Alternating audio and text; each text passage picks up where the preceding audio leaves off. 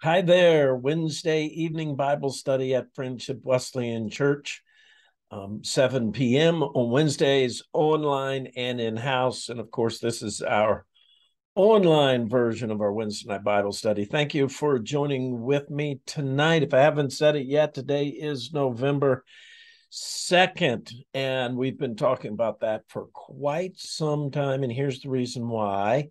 About 8 weeks I've been saying that. November 2nd would be the final lesson in our first and second Peter Bible study. And so tonight is our final evening.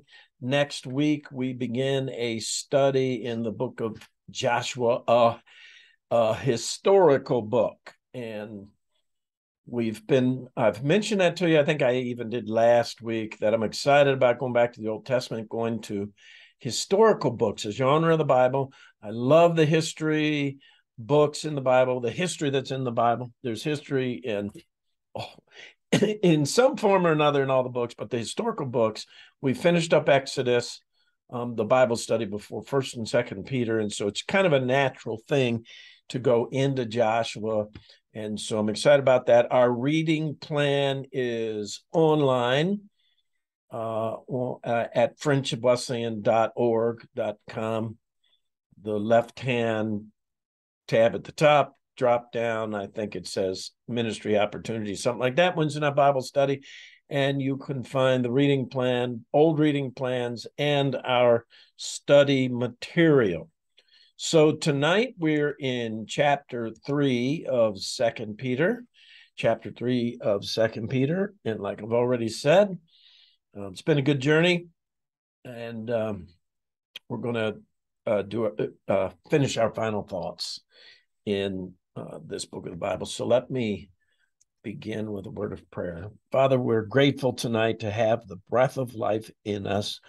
Your word tells us that everything that has breath should praise you. We're here to praise, Father.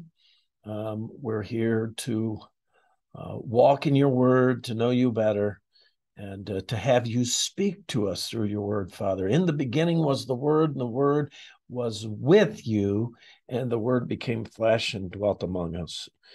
So, Father, Jesus is the Word, our Savior, and we're grateful tonight that while we were still sinners, you loved us and sent Jesus to die for our sins. That if we would receive your free gift, Father, then we would walk in a relationship with you and into eternal life. So guide and direct us tonight in your word. These hearts filled with gratitude want to know you better. We pray all this in the precious name of Jesus. Amen. Okay, so chapter 3, the final chapter of Second Peter, and I want to begin reading. I'm going to read a couple of verses and pause for some commentary. Hopefully we'll finish through verse 7 fairly quickly, though. So, dear friends, this is now my second letter to you, First and Second Peter. I have written both of them as reminders to stimulate you to wholesome thinking. There's a key verse, right? I didn't intend to pause here, but there's a key verse that both letters were written to stimulate them to wholesome thinking. I did a word study because I was like, okay, if that's the purpose of these letters, what is wholesome thinking? What was the point of that? And I didn't, when I did the word study, I didn't insert that in here, but you will notice if you do your word study that some translations use the word pure or sincere thinking, but it's a Greek word that means to be revealed, to have all the light shed on. And our thinking totally revealed and in the truth, wholesome thinking. I want you to recall the words spoken in the past by the holy prophets and the command given by our Lord and Savior through your apostles. So I wanted to pause here, verse 2 in particular. Remember that Peter has dealt with the negative influences of false teachers. And we dealt with that last week. It actually began over in chapter 1, but was named in chapter 2. So he's been dealing with that. Now, in verse 2, he's making a positive declaration of what they should be listening to. What does he say in verse 2? I want you to recall the words spoken in the past by the holy prophets. Listen to the Old Testament prophets, right? Because maybe they were asking, okay, how do we know what teacher, how do we know who we should listen to? So listen to the Old Testament prophets, the scriptures for you and I, the Bible, and the command given by our Lord and Savior through your apostles. So listen to the apostles. And once again, for you and me, that ends up being the Old and New Testaments that we have. But it's positive declaration about who you should be listening to. Verse 3, above all, you must understand that in the last days, scoffers will come, scoffing and following their own evil desires. They will say, where is this coming he promised? Ever since our ancestors died, everything goes on as it has since the beginning of creation. But they deliberately forget that long ago, by God's word, the heavens came into being, and the earth was formed out of water and by water. By these waters also the world of the time was deluged and destroyed. By the same word, the present heavens and earth are reserved for fire, being kept for the day of judgment and destruction of the ungodly. So last week, if I remember correctly, I read that much of the text to show you that Peter was making objections to, remember our timeline? Excuse me. Peter was making objections. If you're looking at the timeline, we're going to finish it up now over here. But objection one, I pointed this out to you last week. But objection one, that Peter had made up stories. So Peter was objecting to the accusation that the stories were false. He'd seen in person at the Transfiguration, and the prophets had given the scripture, and Jesus was in the Old Testament prophecies. Then here's objection two. Peter's objecting to their teaching, their thinking that there was no final reckoning, no final judgment, and that had led them to greedily taking money from the church while living in sexual immorality. And that's objection two. We went over this, like I said last week. The reason I'm saying all that is because we're going to deal mainly with objection three this evening. Verses in the text you're probably familiar with. If not, they're very popular verses. But all of this is Peter's objection to, and he's objecting to the reasoning behind their thinking that there wouldn't be a judgment or a final reckoning. And what was it that they were saying in verse 4? They were saying he's not going to come back. Everything goes on the way that it has. His promise to return hasn't happened. And so Peter's going to lean into that and make an objection. Much of what we just read is his objection to that. So I wanted to make note of a couple things. First of all, in verse 3, you must understand that in these last days. And I want you to understand that phrase, these last days, is referring to the time from Christ's first appearance to the culmination of the ages, or his second coming, the end times or the last days. So you see that, as a matter of fact, it can be a little confusing that in the last days, and you and I are thinking, Peter clearly believes that they were in the last days, right? Now, don't be one of those who hears that, well, it's been 2,000 years, and Peter thinks that will be these people in these texts if we're not careful, right? So the last days are that considered that period of time. And what I just referred to, like if I say that and you're thinking, well, it's been 2,000 years. So that's where verse 8 comes in, right? verse 8, but do not forget this one thing. Many of you have heard this, maybe even have it memorized. Dear friends, with the Lord, a day is like 1,000 years, and 1,000 years are like a day. So in that case, from the first advent of Christ, it's been 2 days, right? Excuse me. It's been 2 days. So it's when you're looking at it that way. I don't think Peter was actually trying to make a case that way, but we'll get to that in just a moment. And by the way, that verse, verse 8, clearly is most agree that Peter was thinking of and nearly quoting, not exactly, Psalm 90, verse 4, 1,000 years in your sight are like a day that has just gone by, or like a watch in the night. No, I kind of agree with the scholars that say there's really no internal proof, but Peter would have known that psalm and clearly is referring, and most of your study Bibles have a footnote and will give you that psalm. So this verse, verse 8, that I don't have on the screen for you, there's been a lot of discussion and debate about that verse. So I wanted to pause there for a moment. Do not forget this one thing, dear friends. With the Lord, a day is like 1,000 years. 1,000 years are like a day. And when I say a lot of discussion and debate, it falls into that whole category of study called biblical numerology. Some of you probably heard of that. You know what I'm referring to.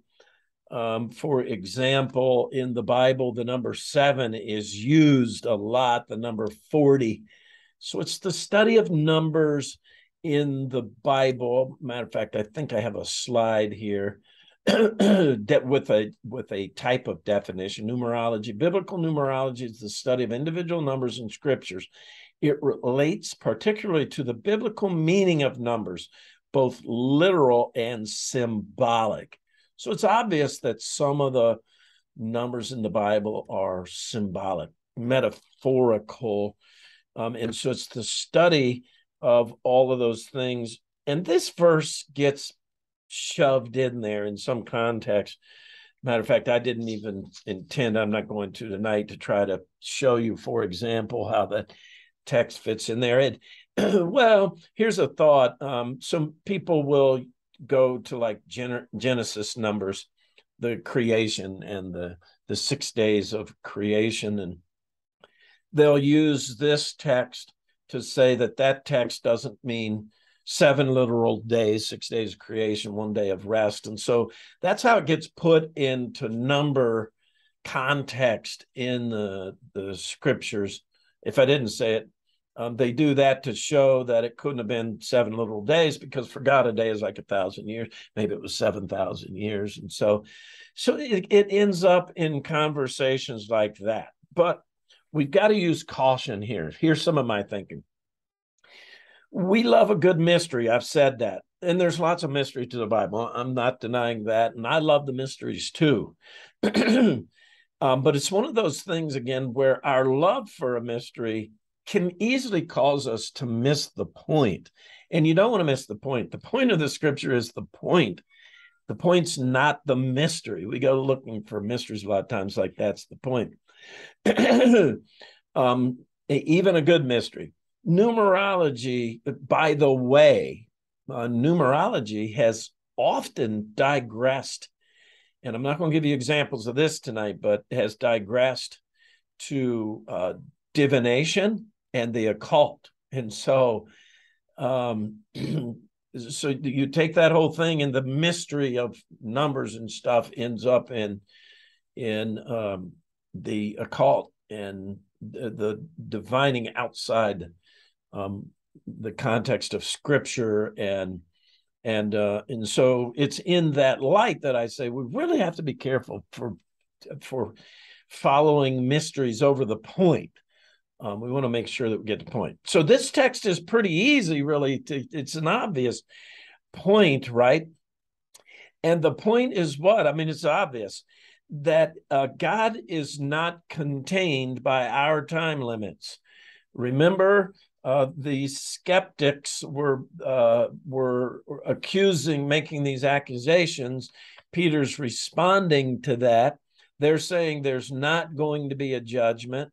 And then their reasoning behind that, his objection he's responding to now is, hey, the Lord has this promise of all this stuff, and he said he'd come back, and we can go all the way back to the earliest recorded time, and everything's gone on the way that it has, and so Peter's response, one day is 1,000 years, 1,000 years are one like one day, is a simple statement of God is not constrained by our time limits.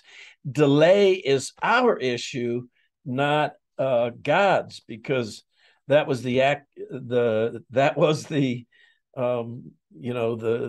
Lord was delayed in coming according to human beings, but not according to God's timing. His timing is perfect. And remember the context. These people are thinking a delay is in the judgment. It's not going to happen. There won't be. And Peter's saying there will be. It's in God's timing, not yours. And I love verse 9. That gives context. You can't do verse 8 without verse 9, right? So a day are like a day is like 1,000 years, and 1,000 years are like a day. Listen to verse 9. The Lord is not slow in keeping his promise, as some understand slowness.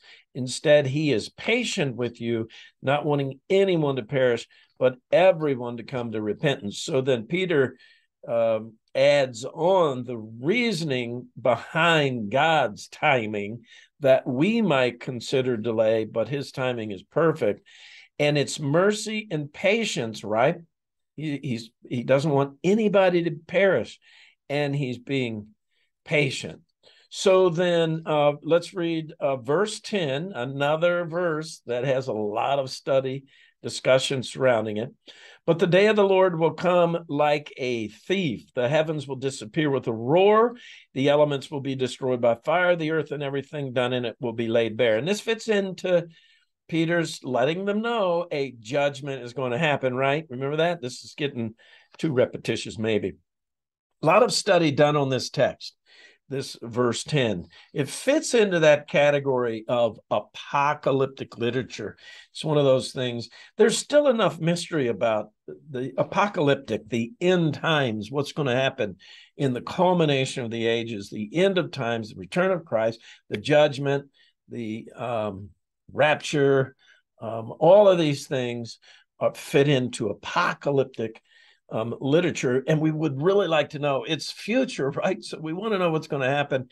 It creates this mystery where we go, once again, looking to try to reveal what seems to be mysterious to us. But this verse 10, matter of fact, I took my study Bible and took a picture of the footnote, the commentary, so you'll see that I'm not off track too far here. It's at 3:10, the day of the Lord. It's speaking in particular. I'll get to that in a moment. The day of the Lord will come like a thief in the night. But apocalyptic language, the heavens will disappear with a roar. So those italicized, like a thief, are what's in the text.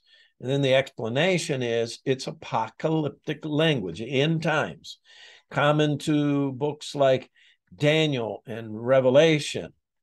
And so and you may have a study Bible and probably have the exact same footnote. But my point here is this one piece of text fits into end times apocalyptic literature. So the day of the Lord is used a lot in the Bible. So verse 10, but the day of the Lord will come like a thief in the night. And I want to just touch on that for a moment. It's used a lot in the Bible, actually. And of course, between translations, it's going to be a little bit different as to how it's used. So I would say this, and I got this short list. It's not comprehensive, meaning it doesn't have all of the potential scriptures that referred to a day of the Lord or the day of the Lord. And like I said, that in different ways it's used. So this isn't a complete list, but just the Old Testament, you can see the various references here that include some allusion, some words that mean the day of the Lord. And then in the New Testament as well, we have our 2 Peter 3:10 right here, the day of the Lord, and then also in Revelation. So it's very commonly used phrase for what? The day of the Lord. Remember, I said this is end times, apocalyptic. The day of the Lord in the New Testament refers to a still future fulfillment. That's what we believe, that it's yet to come. That's why I say there's a mystery for us. When God's wrath is poured out on unbelieving Israel and on the unbelieving world. The final outcome of the day of the Lord will be that, and this is from Isaiah 2:17, the arrogance of man will be brought low and the pride of men humbled. The Lord alone will be exalted in that day. There's a reference actually to the day of the Lord. The ultimate or final fulfillment of the prophecies concerning the day of the Lord will come at the end of history when God, with wondrous power, will punish evil and fulfill all his promises. Another quote or text that I got from, I thought it put it very well, gotquestions.org. So you probably noticed that day of the Lord will come like a thief in the night. That's not uncommon either. Matter of fact, excuse me, I may refer to it later, but in 1 Thessalonians, Paul uses that same phrase. Jesus in Luke chapter 12, verse 39, used the same description. It'll be like a thief. And which means what? Sudden and expected. Didn't really need to do a word study there. Come like a thief means it'll be when people aren't expecting, when they're saying, oh, he'll never come back, right? So there's a significant contradiction in the translation of this verse, the end part of it anyway, that has brought much speculation, a lot of debate and discussion. And it deals around what's going to happen to the physical world as we know it, because hopefully I read that entire verse for you, but let me read it again so you'll see what I'm saying. Verse 10, but the day of the Lord will come like a thief. The heavens will disappear with a roar.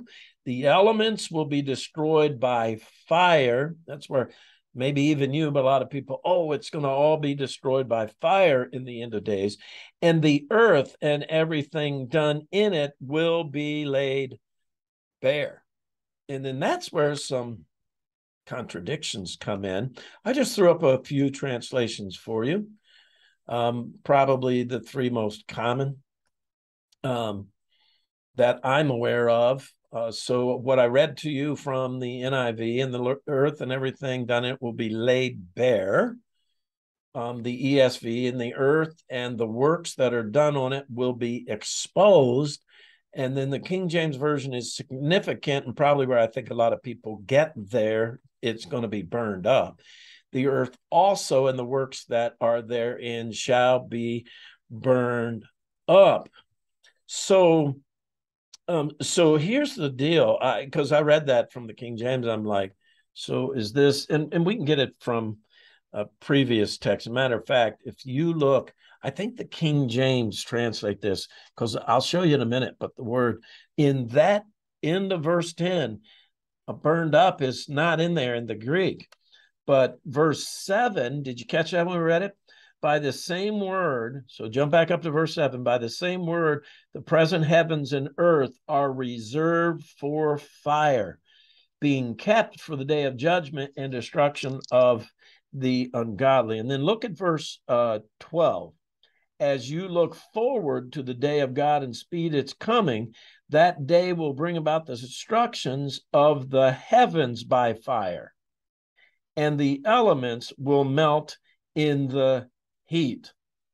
So those two verses, and then you get down to trying to translate a word that's very complicated to translate in Greek, and King James chose to just say that it was burned up.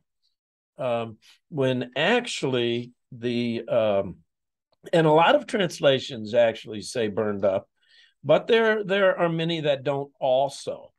But let me show you here the Greek word. So I want to show you, I've showed you this before. If you're new to this, this is the English, the way it might appear, because this is the Greek words in order, and then the way it might appear, and it won't sound in our sentence order, but, and the earth and the in it works not be found.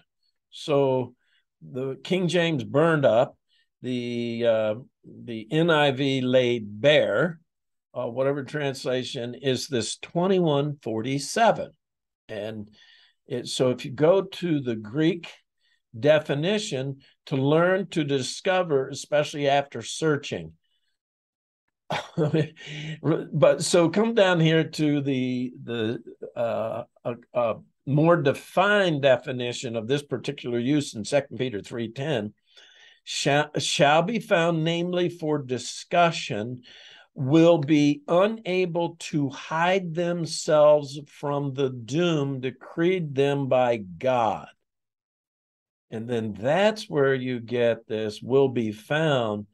And these other translations will be laid bare, will be exposed. As a matter of fact, in the earth and the works that are done on it, everything done in it, the works that are therein, they're not going to be destroyed by fire. So I think the King James translation, with what little I know, is not the best, but they are going to be exposed and for everyone to see. So now you might go back to 7 and 12 and say, yeah, but everything's going to be burned up. That's some of the debate, some of the mystery. And if you want to follow that mystery down and study it, you go right ahead.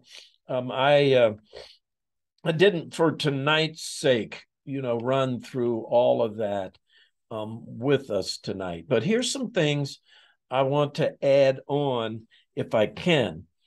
Here's the deal, because once again, there's that debate. Is everything going to be burned up? What does this text mean when you put it all together? We can debate all day about the physical destruction in this text, but that wasn't the point either, right? Necessarily, it wasn't the point. I'm not opposed to studying it further, but the point was that was the destruction of evil and the ungodly. As a matter of fact, verse 7, if you read the entirety of that verse, by the same word, the present heavens and earth are reserved for fire, being kept for the day of judgment and destruction of the ungodly. If there weren't any ungodly, why destroy it? You see what I'm saying? The point and the purpose and the direction we're looking at is the evil that's going to be exposed. And mainly we're talking about us human beings who are prone to sin and to evil. And of course, remember, Peter speaking into false messages and speaking clearly about that. And so the destruction of ungodly, evil, all of that is undoubtedly the main point of this text. And that's why I think this is important. Evil and sin will be exposed. And by the way, most scholars, if you do your deeper digging into this mystery as to what is everything going to be destroyed by fire, most scholars, I did do some digging, most scholars seem to think that the earth will not be completely destroyed, but just a surface burn. So if you go back and look at the text, you'll be able to see that kind of is in there. That there's going to be heat and destruction, but won't totally destroy the physical world. And I'm not saying I didn't do enough work to say my position is this, but I did enough reading to know that most of them kind of leaned into that. And so the most important point in the text, though, I think, is what comes next. Not all of this other stuff. This other stuff is speaking into the skeptics and the false teachings and all of that. Now, Peter is going to, and I put it several ways here.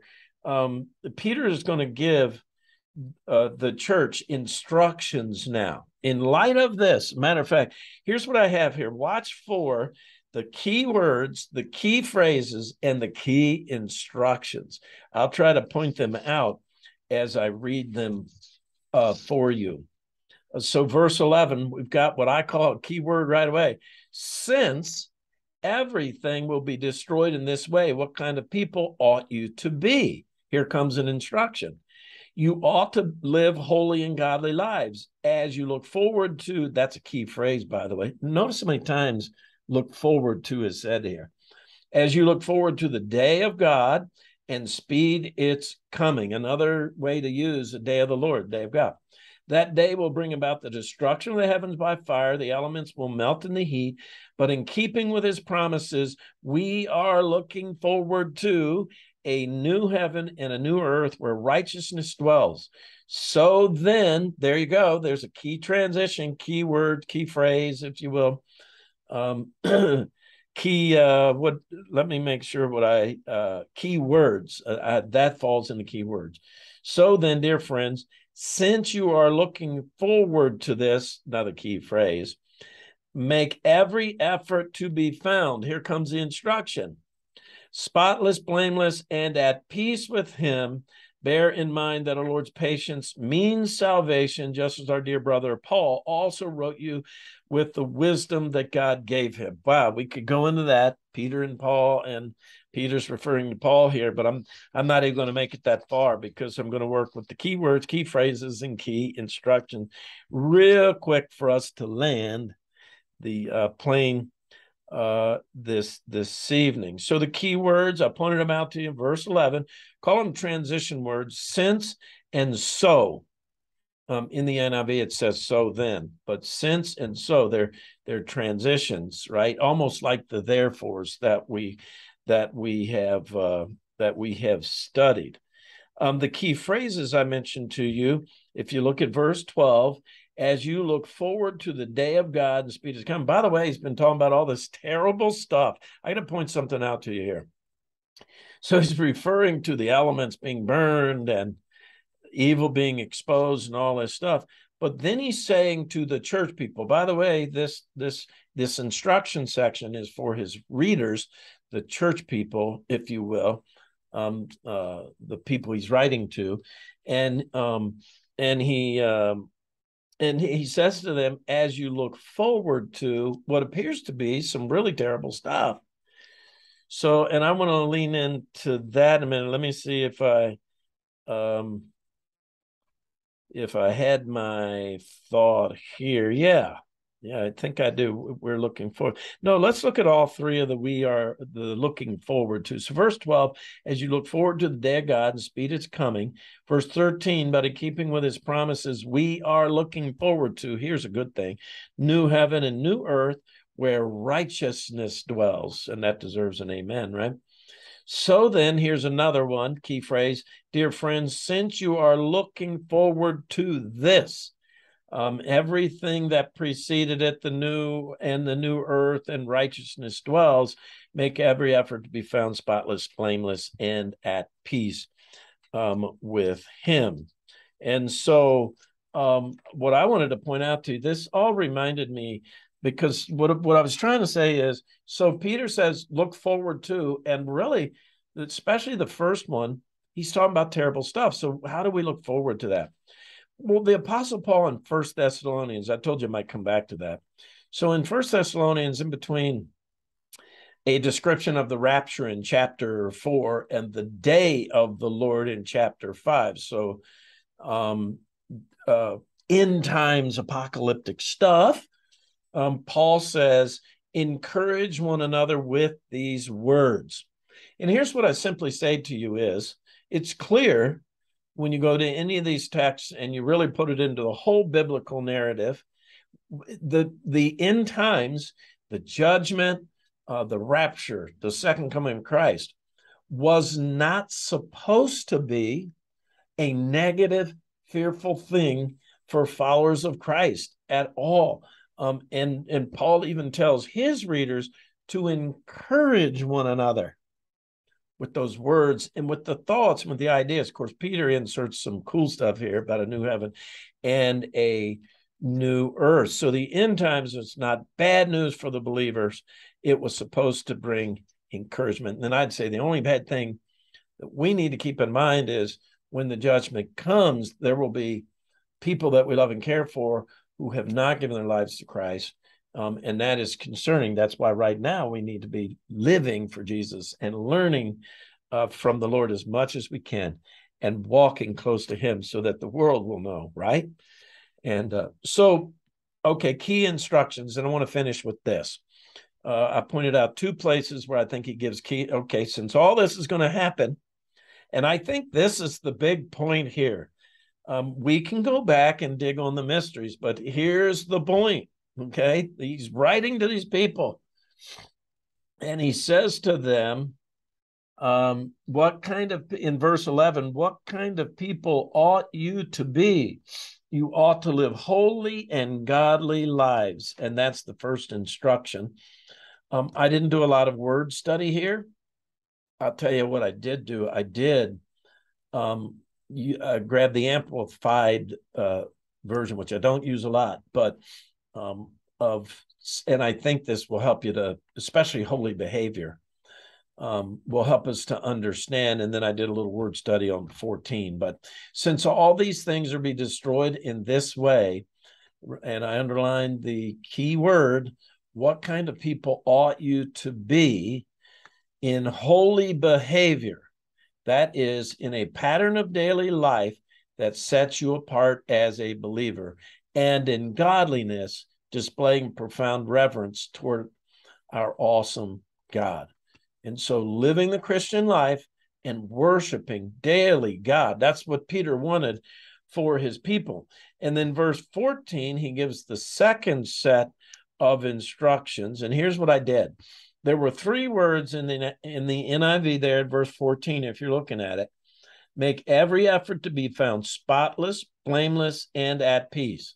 When I looked at the Greek definitions, I wasn't going to throw them out there for you, but I thought, no, I put all 3 of them up on one screen, okay, from verse 14.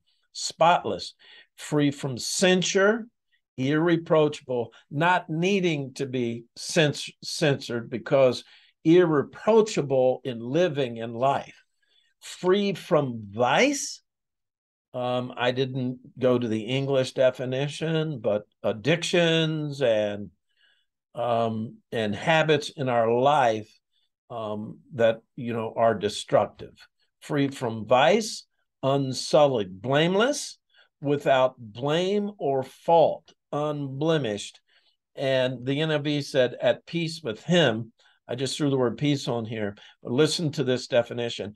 The tranquil state of a soul assured of its salvation through Christ, and so fearing nothing from God, no fear, say that with me, no fear, and content with its earthly lot of whatsoever sort that is.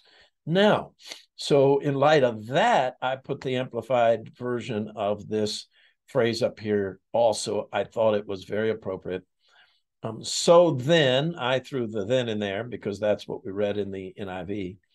Beloved, since you are looking forward to these things, new heaven, new earth, everything, the end of the ages, dwell in righteousness. Since you are looking forward to these things, be diligent. Here's how we should live now in the tough times. Be diligent and make every effort to be found by him at his return, spotless, blameless, in peace. That is, inwardly calm with a sense of spiritual well-being and confidence, having lived a life of obedience to him. Man, that says it pretty much in one mouthful, right? A calm inner assurance that God's in control, it's all okay, and that I'm growing and living and walking with Jesus.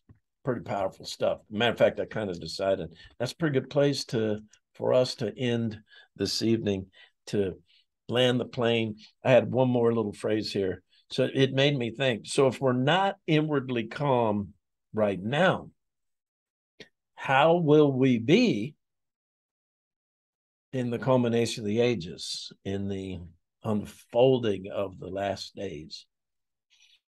Something to think about. Let me pray. Father, thank you for the power of your word. It's been a joy to be in it this evening, for you to teach us, Lord, for you to speak to us, and for each one of us, little different, Father, online, for us to be able to challenge each other. But I feel like spiritually we have, Father, simply by gathering together.